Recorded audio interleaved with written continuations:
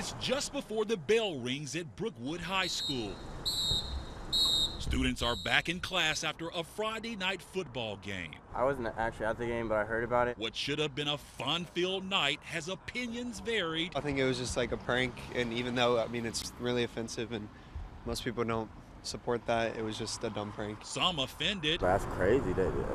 It's not okay. Of course, it's like a big thing, and it's not okay. And a few of the band members in trouble. They learned it from their homes. Students in a section of the band have covers that go over their instruments. On each of the covers is a letter. When the students are positioned properly, the letter should spell out the school mascot, the Broncos, but that is not what happened. This is what was displayed, a 4-letter racial slur that starts with the letter C. I don't think that's really representative of what most of the students think at this school. I didn't want Friday night to be a prelude that something tragic could happen today.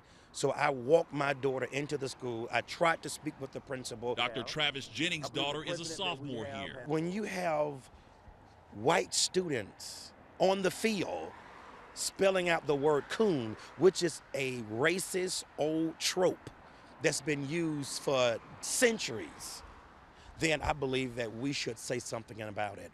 And I did not want it to be chalked up as a prank or swept under the rug. And I think there should be some sort of punishment. I mean, first, they should decide whether it was on purpose or an accident.